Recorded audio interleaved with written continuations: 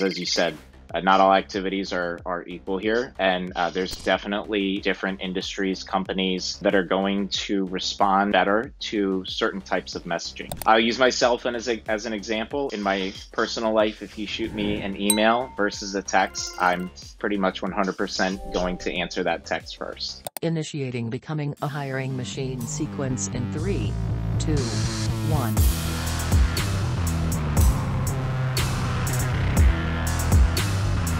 Hey everyone, it's Sam Keenley, and welcome to Becoming a Hiring Machine. This is the show dedicated to fixing recruitment by going beyond saying what needs to change and instead teaches you how to make that change. Today we've got a great Tactical Tuesday ahead of us, but before we get into that, I just want to tell you a little bit about the show. Essentially, we've got shows within the show here. Some days we have interviews with industry thought leaders and others who are shaking up the space. Other days we cover trending topics. Drop by every Tuesday, like today, for a Tactical Tuesday episode where we go deep on how to do something that's going to help you drive better results in your day-to-day. Some days we open it up for Q&A. Listeners can drop in questions that they'd like to hear us take on, so send those to us at podcast@loxo.co. And occasionally you'll hear a mic drop episode from Matt where he stops by to share something that he's been thinking about within the recruitment space and wants you to know. All right, today we are continuing the 5-episode mini-series on all things reporting. We have Logan, one of our CSM team leads, joining us again to go over the essential things that we need to know. So today's episode is going to revolve around outreach, engagement, everything that you need to know there, how to report on it, all of the fun. So with that, grab a pen and paper, pull out your notes app, and let's get into it. Logan, welcome back. Hey, Sam, how are you? Good.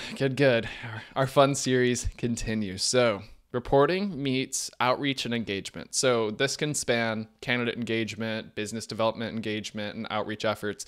So starting from the top, why should you be reporting on items related to like outreach and engagement, no matter what the area it is? Yeah, I think there's a couple different avenues that people are going to use this reporting for. I always make a joke, and when I talk to some customers about this, it seems like that corporate sales, micromanage tracking. And I think you can get out of that headspace because what you're really looking at is coaching opportunities and to address any bottlenecks that might be happening in your process. And I think it's a good way that you can look at not necessarily, did Logan do however many calls per week, but to an extent, yeah, you kind of are, because if Logan, down the road is falling short on any sort of metric, whether it might be placements, submittals, interviews, you name it,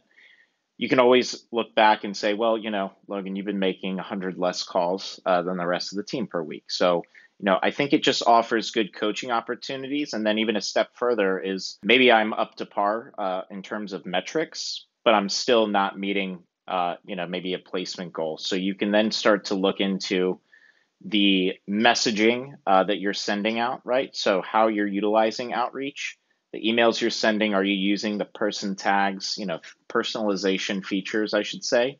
And then what's the nature of those calls? Is it where I'm calling and sound like a robot so people aren't going a step further? Or is it something where I'm being engaging, getting candidates excited, clients for that matter as well, about particular job opportunities? Yeah, so I mean, it makes sense when you think about it. It's adding data, it's adding visual, it's adding context to some of the things that you either know or things that you should know to inform the decisions that you want to be making for yourself, for your team moving forward. So if we were to go down a level now, so what are some of the different insights that these reports can help you bring? I know you kind of touched on a few of them, but if we were to list out just 3 insights that you would want to be pulling out of these that we'll get into with some of our reports in a minute, what might some of those be? I would say number one is looking at outreach against particular jobs and seeing, how much outreach efforts are going by job. I think that's a place that you can start to diagnose if there's any jobs that you look across the board and see, okay, it's been very low engagement on this job, and it's been sitting in queue for a couple months. It might be something we want to pick up. So I'd say that's a big one. Another one that you can look into is going to be, on an individual level, and seeing, the level of engagement maybe per recruiter, per BD, person that you might have on your team. And then the third one I would say is just tracking goals, and looking at, rather than just saying, you're doing this, you're doing that, setting a real goal that makes sense for the team. And I think those are ones that you can use these reports to start to figure out what a real goal means. Instead of, you know, pulling it out of a hat and saying, I want X amount of activities or X amount of outreach campaigns sent, start to see what's effective. If it's there, over time, you're going to start to see a certain number that's going to be, we'll call it the magic number.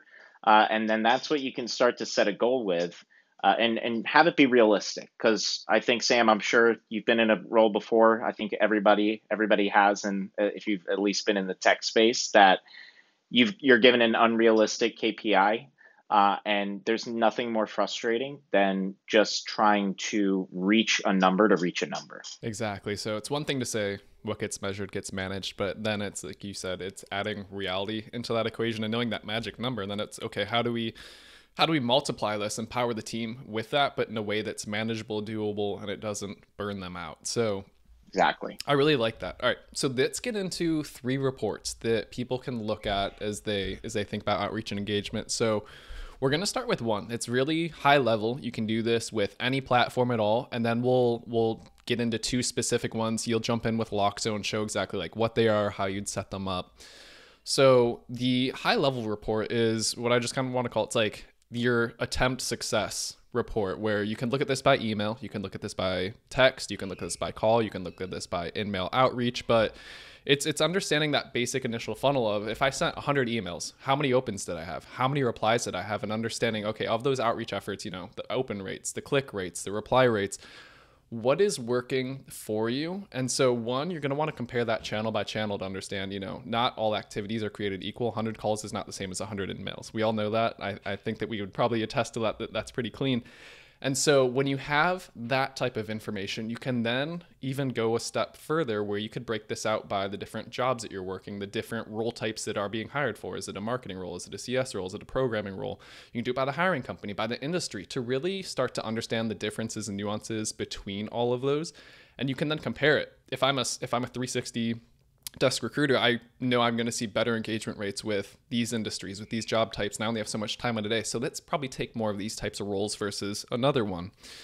And then the other side of it is the omni-channel approach. So if you want to get the best results, you need to understand what channels are working best for you and then apply them at the correct time, at the correct stage. So knowing, I'm not just going to do 100 calls and call it at that, but if I send an email first and then a text and then a call, I know that usually when that's step 3, they're much more likely to answer it, have a good response, get the job, get the candidate on the phone he wants to talk. So you can pull this from any platform that you're using. This isn't a Loxo specific. Again, it's more just making sure you have the analytics from wherever you're doing these types of outreach efforts from, and then aggregating it back together. Obviously, there are platforms like ours that make it easy when it's all going out of one platform, but it's not something that has to be done within Loxo per se. No, absolutely. And one of your points I think you made is super important is, you can look at it from, a glance, right? And you can just start to boil down the numbers that are working, but then you're also starting to look at, or maybe starting to segment by what jobs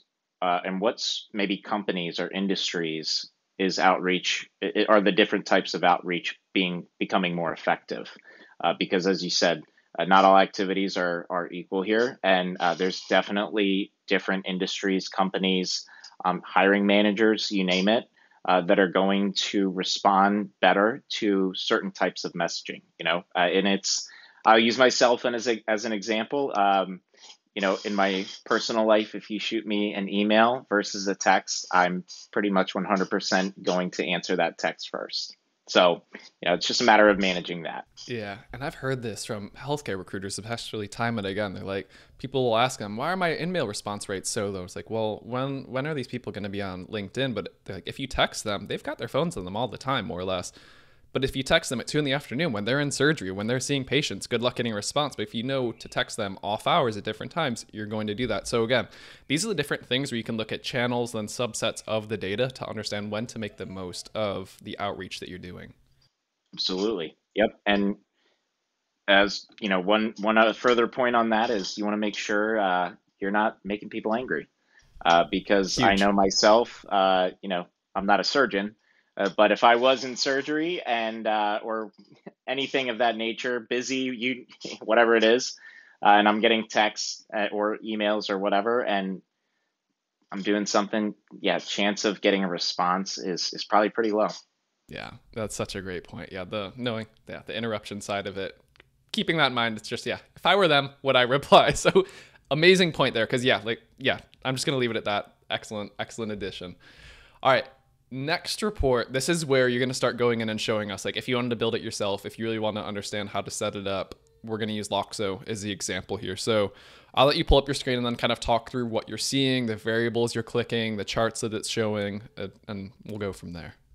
So to kind of begin here, what we did was just looked at a very kind of high level activity report, but more focused around the outreach and engagement piece of it versus maybe like a workflow stage or maybe some of those job specific, submitting, interviewing, etc. So you can see here it's just filtered out by those activity types. And then below, what we're going to see is, and this is again just personally how I like to do it. You can, as we talked about on the first podcast, there's many different ways that you can kind of break down and look at this data. I'm a bar graph guy, so I definitely like looking at this. I think it's just the easiest way for me to digest. But what I did here was grouped by who logged any of these activities and then segmented by the activity type. And when I look at this report, what this, and sorry, before I get into this, one thing you might want to do and add is maybe a job or a particular company that you're looking to look at, or excuse me, look at these statistics across. For the sake of just kind of looking at it here, it's going to be a bit more high level. So what I would look at this and could potentially draw is levels of engagement just across the board. And I think from a coaching perspective, this might be something where if I'm looking at this and I see, okay, Paulina is crushing it. She is getting placement after placement. And I come in here and look, well, has, the most engagement of our team. Logan might be somebody that is struggling a little bit and just look here and see, okay, well, he's had quite a bit less overall engagement and touch points with candidates. So let's see maybe where we can help to get that engagement out. And that might even just be a matter of learning how to use outreach and automating process. And then I think you could even go a step further and start to look at what's the messaging that Logan is sending out, and then comparing it to Paulina's and starting to implement what she's doing for myself so that I can get up to speed with her performance. Mm-hmm. And what I like about this chart too is that by each individual, it breaks out the type of activity they're doing in different colors. So you can see, if one of the best reps is using a lot, like the person who's making those placements, they have more email send than calls making. And then you go and look at a lower performance, they're making a lot more calls and fewer emails. You can use that to inform some of the coaching recommendations as well in a very easy to understand visual where, going back to not all activities are created equal. This is a perfect way to sub-segment by that and view it quickly. Yeah, I think that covers, from the initial activity report. So I know the next report that you then want to get into is, okay, you have a baseline of what everyone's doing. Now, how do you go about setting, we were talking about that magic number earlier, and you were telling me before, like a goal report is the next thing that you really like to use for building off of this. Yeah, so again, kind of a personal preference of mine, and, not saying that this is the absolute way you have to do it, but I do like to build out some dashboards, kind of having our raw data here versus a goal right next to it. And so what I did here was we just did a goal activity report. And essentially, I just used the same activities that we were looking at in the previous report.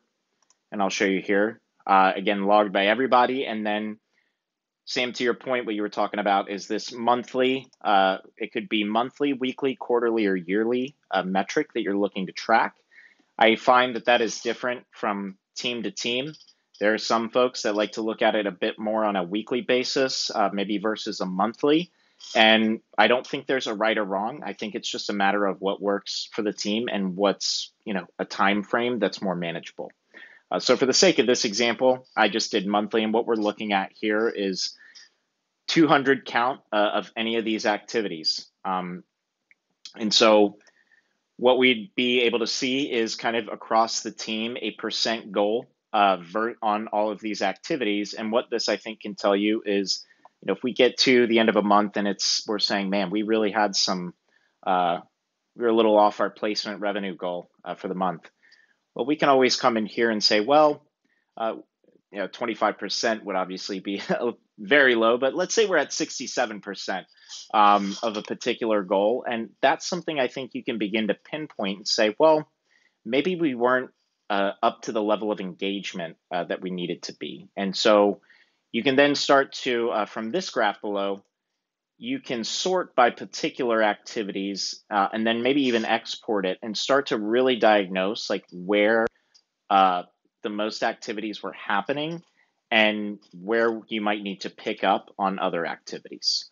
So again, just giving you a view or another tool to utilize for a team. And even if you're a one man show, one man or woman show, excuse me, you have the ability to look here and say, okay, I need to pick up my engagement if I'm hoping to get more placements this month. That's a great point. Yeah, as you were saying that was something that I immediately thought about was, you can do this from the manager team level to understand total activity. And then you could break it out to each individual and give them their own goals. So knowing the activities that they are most successful with, you can say, I want you to do 200 activities this week. Or you can say, knowing your magic number, I need to make 30 calls, I need to do 40 emails, I need to do 20 emails and 10 texts. You can start to do that. And then you can quickly know, to your point earlier, it's like, why aren't I hitting my goal or why am I achieving it? You can quickly see what's the gap between what is your magic number and what you need to make up in order to achieve that. Yeah, absolutely. And one other cool thing you can do from this report here is, I think we touched on this last time, but rather than going in and having to recreate this report on an individual level, what I could do here is if you did want to break this out, by person, you can come in here and I'm just going to use Paulina and you can adjust the number for an individual level. So for her, we'll say it's 50. We can update that. And then instead of, having to get rid of what the team report, we can come here, save as new, and then add that to individual dashboards, add it to team boards, but we're maintaining the original goal report as a team. And then you can start to just build individual goals if that was something you want to look at as well. That's genius. And that is the epitome of you working smarter than me and not harder, because it's like, yeah, you have that initial report, just do these couple filters and that makes it way easier than going and building them one by one. So love that tip. That's a 2-for-1 right there, people, if you didn't catch that one. So definitely make note of it. All right. Well, these were 3 really helpful reports. I mean, if I'm thinking even from marketing, like biz dev, these are still going to be just as helpful. So whether it's candidate side, client side, prospect side that you're working towards, absolutely make use of these. And it'll just make your life much easier to understand, why are things going well, why aren't things going well, what do I need to do to update my current processes. So this has been fun. I'm so glad you could join us. I learn something new every time you come on, Lisa. Hopefully it inspires some recruiters to start incorporating these into their day-to-day moving forward. And then stay tuned. We've still got episodes 4 and 5 to come as well. So as we wrap, Becoming a Hiring Machine is a production of Loxo. If you like this episode, we're going to link over to a similar one if you're not sure where to go next. You can find show notes in the description of your favorite podcast streaming platform, as well as on our website, loxo.co/podcasts. We do have full video episodes available, so definitely recommend, especially for ones like this, where we're going through and showing you how to create and build reports. And then if you have questions, if you're looking for advice, send that to us, podcast@loxo.co. So, all right, everyone, that's the show. That was yet another great Tactical Tuesday with Logan. Until next time, bye, y'all. Hi, everyone.